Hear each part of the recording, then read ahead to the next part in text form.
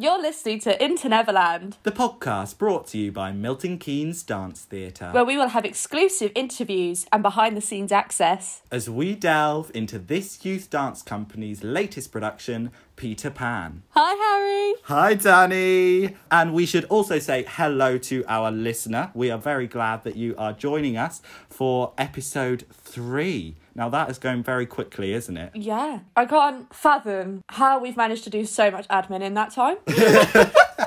How many times we've plugged our little headphones into Zoom. Oh, yeah. How many times we've sat on immersive view? That's twice. We have a new one today. We're not in a coffee shop anymore. Yeah. We're in a Halloween-themed outdoor area. But that will probably sound completely irrelevant because by the time this podcast goes out, it'll probably be December or something like that. Well, that gives you a bit of a time frame as to when we're filming this. It is the day before Halloween. Yes. Ooh. We have a spooky episode. And you may not be able to see this, but we are actually dressed up as pumpkins. No, we're not. Not really. I mean, I've sort of dressed up in my pyjamas. I'm dressed up in my favourite podcast fleece. But anyway, episode 3 already. This podcast is going almost as quick as the Peter Pan rehearsals. I know. Because at time of recording, last rehearsal, Gemma told us we are halfway through the process. Yeah, we have 7 weeks until show week, which is our 8th week. And then it's all done. After the Pandora process, having to go through so many things to get it on stage, which, of course, everything crossed, that will not happen again for Peter Pan. It just feels like it's gone in a flash of Tinkerbell fairy dust. I know. But something that's happened since our last recording is that Danielle has begun her transformation into Hook. I have. I dyed my hair. Just to put it simply. Because Jamie, Charlie, who we interviewed last week, brown hair. Rose, who is the other Hook, lovely dark brown hair as well. So it looked a bit odd that not only did Charlie grow up shorter, I was blonde as you like. So I just decided I'll take one for the team. I will dye my hair. This wasn't a problem until I brought it up. Nobody made her dye her hair. Nobody cared. That was the thing. When I walked in with my hair dyed for the first session, Harry and some of the cast didn't even recognise the fact that I dyed my hair. They went, "You've got the waffle joggers on." And then I went, "Anything else?" And then I went, "Oh yeah, you got your hair done." Yeah, it just seems so natural. It really suits you. So the joggers are more of an occasion than your hair, to be honest. Yeah. It just seems like it's always been there. But I will say to the listeners out here, if you do come to dance for MKDT, you do not have to dye your hair. No. That's only if you want to host the podcast for MKDT. It is if you want to host the podcast, because we have both dyed our hair for a role now. People can't say we're not committed. But anyway, I think we should get on to the guest we have this week. Yes. I have so much pleasure introducing our next podcast guest, the lovely Fiona Cox. One of my favourite pictures in the world is a picture of us from Romeo and Juliet rehearsals. The 3 of us sat on 2 chairs, just huddled together. No, there's a brilliant one as well of you and Fiona making a cradle position and me in the centre just screaming. My first encounter with Fiona, no word of a lie, Owen just went, "Fiona, push Dani over." Yes, we love that bit. So Fiona played Mercutio, my sidekick at Benvolio in Romeo and Juliet, and our very first role was to push Danielle/Killian to the ground in the street scene. Well, when this was choreographed, I was not yet Killian, so you were just beating up a child on the street. So Fiona played Mercutio in Romeo and Juliet, then came back for Pandora in the role of Athena, and for Peter Pan, she is not in a dancing role, but she has taken on the role of assisting the junior cast and being a huge helping hand with them in terms of choreography, supporting them, and generally being a lovely presence at rehearsal every week. Absolutely. We could talk for hours just about Fiona and how lovely she is without actually ever getting to talk to Fiona. But I'm sure the listener might get perhaps a little bit bored of that. So shall we get into talking to Fiona. Absolutely. So we are now joined by our third guest of Series 3, and it is the one and only Fiona. Hello. Hi, it's so good to be here. I'm so excited. It's great to have you on the podcast. So Fiona, we first met you a long time ago now, at the beginning of the Romeo and Juliet process. I would just be interested to know, first of all, before that, what was it that made you put your trust in this company that had had no productions before? You didn't know much about them, and you just took this leap of faith into coming to the first MKDT audition. Yeah, I'm telling you now, it was a leap of faith. I don't know though, it seemed like some sort of sign, because I kept seeing it on Instagram repeatedly, and I don't know what Liv was up to with her little advertising mind. I just kept getting it, and I was like, Mum, can I go? And she was like, okay. Yeah. And I remember she dropped me in the car park and she was like, okay, if you get kidnapped, call the emergency services. I was like, I don't think they're going to kill me. Well, we did end up killing you. By the end of Romeo and Juliet, in your role as Mercutio, you were dead. I know, right? I should have seen it coming. My mum was right. But are you glad you took that leap of faith? Because we're certainly glad you took that leap of faith. So glad, because it's really different to what I've done before. And when I was in the audition, majority of the people had never ever met before, all from different places everywhere, some not even in the county. So it was really fun to be thrown together, and weirdly enough, straight away a sort of company feel was created, so that leap of faith was worth it. Yeah. Just going past the audition and that initial leap of faith, you obviously found out you'd got Mercutio. What was some of your favourite early memories of that creation process, or how that process built the environment we know now? The creation process was really fun because alongside choreographing little bits that we could add in ourselves and really becoming the character, we were able to find little similarities with other characters along the way, and how some of our mannerisms were similar, and we could work that in, and we just had so much fun. And you mentioned playing Mercutio, and obviously Romeo and Juliet doesn't normally have Mercutio, it's Mercutio, the male version. So how was it for you to take on a character that had been typically the other gender and make it your own? It was very exciting, honestly, especially because there were little motifs, if you will, small movements that I did.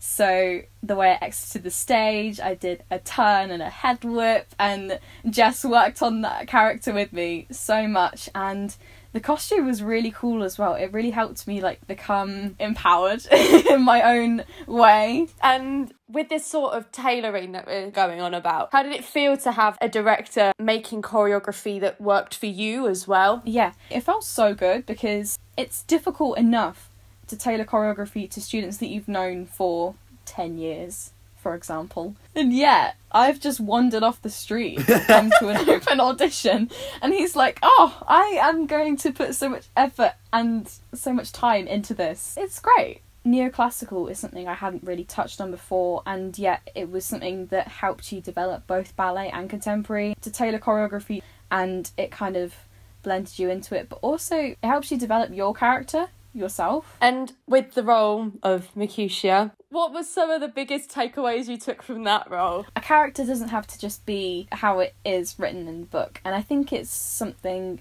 MKDT has always put in, especially now with Peter Pan as well, how it's from a book called The Lost Boy. Instead of being the Disney version, and that's the way it is, instead of being Mercutio being a male, me having to slick back my hair and forget that I ever had any, it doesn't have to be that way. And that's a good thing sometimes. Cool. And what made you want to come back for Pandora? Honestly, it was the want to be back on stage with this company, because being in lockdown, the live classes were great, because my dance school, we were less proactive online. We were more through just videos instead of live classes, and it was excellent to be involved in live classes, but it was a little bit crushing not being in the studio with everyone, because I love the people in this company so much, and I really appreciated being in the audition process again, because I knew what the opportunity of Romeo and Juliet had given to me, so I just needed to be back. And Obviously, Pandora was different because we were battling the challenges of having to go on and off Zoom. What do you feel like you learnt from that and just keeping going despite all of the lockdown challenges? I learned that dance is not really meant to be done in a very small area. Preach. Seriously, it's meant to be projected to people. It's meant to be performed and showed, and especially pieces like what we do at MKDT. It needs to be on a stage with costumes and lights, just to give it the essence that Owen and Liv, especially as a costume designer, is looking for in the first place, to really tell the story. And what was some of your favourite highlights? Just like, that was fun. That was really cool. Of course, when you nail it on stage and when you get it just right, it is, of course, a highlight.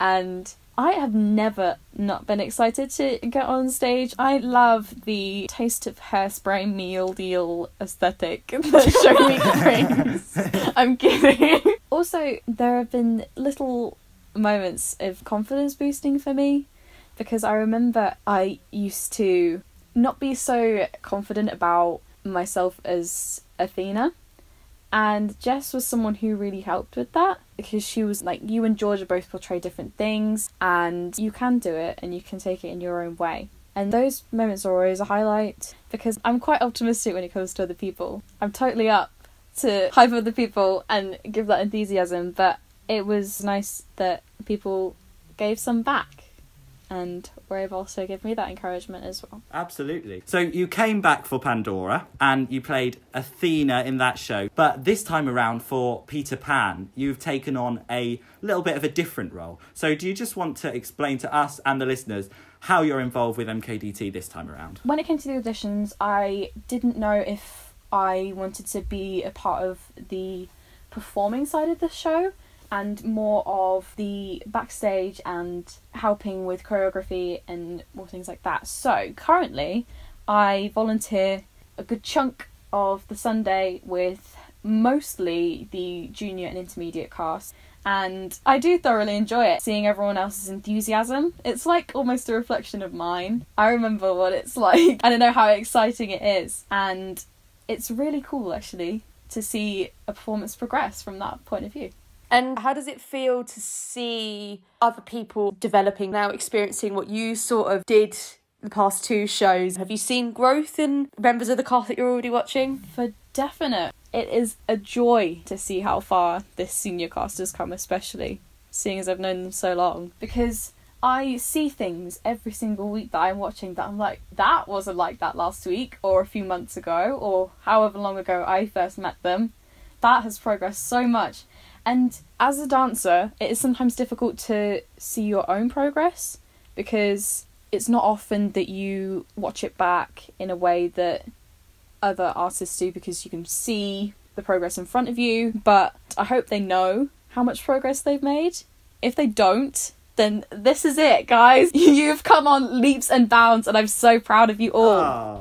How also is it to see the junior and the intermediates and their progress and how they've been getting along? Yeah. First of all, it's dance progress, certain moves that they can't really wrap their head around to begin with. They are really, really committed and they progress really well. It's not only in dance, because some people have found it a little bit tricky to interact in such big groups, but you can see in a couple of those little ones who are a little bit more quiet and shy that actually they've made so much progress too in the way that they interact with other people, because it can be difficult coming back from lockdown, but I've seen that MKDT can provide the community that can bring people back and make them feel comfortable. And in your new role, assisting the cast with their progress and choreography, how do you feel about MKDT being able to give you the opportunity to come and get involved and volunteer in a sector that you want to focus on? That is great, because the company has given me so many opportunities and they give so many people from everywhere the chance to take part in what they do. And it's not something that I really considered in the first place, but then I was like, oh, there are people who are behind the scenes, do the lighting, and not necessarily dance, but choreograph, and having your input in that can be really fulfilling and something that I really enjoy. So would you encourage people who are into anything to do with theatre, so lights, sound, anything. We have Ruby Mercer, who does all of our art, and she's awesome at it. And of course, we also had Ella in Pandora assisting with the hair and makeup team and focusing on that side of things. Yeah, and unlike Ruby, Ella wasn't even a part of the main body dancing cast. She just came in for her own free will, which we love you, Ella. So would you encourage people to come along to MKDT and say, look, this is what I'm interested in, can I give it a go? It is definitely something that you should do, because there are so many ways that you can be involved, and not a lot of external people are around for backstage or lighting or things like that. I'm guessing people don't know that's massively possible to get into this company that way, but that's something that I'd like to encourage. You're working with MKDT now. Talk to us about some future plans of Miss Fiona herself. Future careers, maybe what you're thinking. Honestly, I am currently trying to figure that out for myself. From a young age, I had quite a negative mindset of dance as a career being not realistic, and it's not going to be a sustainable lifestyle, and it's not going to pay enough. But once you find that community that you love and something that you have a passion for, I would recommend staying there. So I may be thinking about taking a gap year, because I've gotten in touch with a theatre locally to me about stage management, and I'll be able to gain a little bit more experience there. But at the same time, I love being involved with the teaching and choreography part. So I think that in the end, performing arts will win me over. But in what way, to be confirmed. And just to really wrap up what we've been talking about, what advice would you give to someone coming into an MKDT production for the first time for them to get the most out of their experience? First of all, do it, because however much my mum was a little bit sceptical that this random advert had popped up on my social media, it is something that I now know very well and love. So, advice going in is, I know this has been the theme of the whole podcast, but try it. It's going to be very different from the environment that you're probably used to, because I can tell you now it was a change for me, but in the best way possible. I had never been to an external audition before for a company specifically, so it was an excellent experience in the first place for that, and then what came forth was just superb, and that is why I'm still here. Fiona, thank you so much for joining us. It has been brilliant to have you on and hear about all the leaps of faith you've taken in your MKDT. Absolutely. It has been wonderful, because I am the biggest fangirl of basically everything to do with this company, let's face it. However, of this podcast. Oh. It's so cool.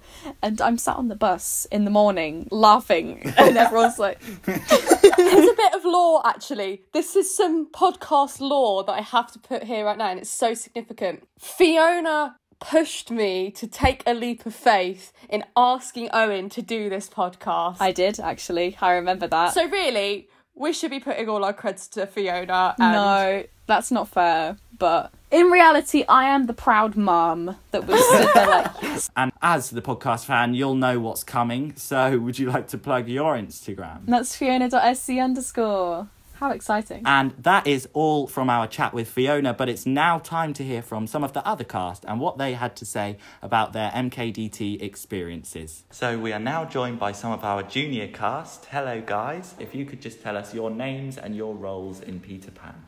My name is Sophie and I'm a lost boy. My name is Robin and I'm Charlotte, is that how you pronounce it? Yeah. Charlotte and a fairy. So, what's one thing that you've really enjoyed about dancing your role specifically? Who I'm with and that's energetic. Yeah. Yeah. I like learning new steps to it. Thank you very much, very much, girls. So we're now joined by more of the junior cast. Hi guys. Hi. And it would be great if you could just introduce the listeners at home to your names and your roles. My name is Faith and I am a lost boy. My name's Ruby May and I'm a lost boy as well. It's lovely to have you on, girls, and we just wanted to ask, what's one thing so far you've maybe learnt from the MKDT process? I've learned a new dance move. It's the sparkler. Wow. Oh, I haven't heard of that one. No. I'm going to have to ask Jess about that.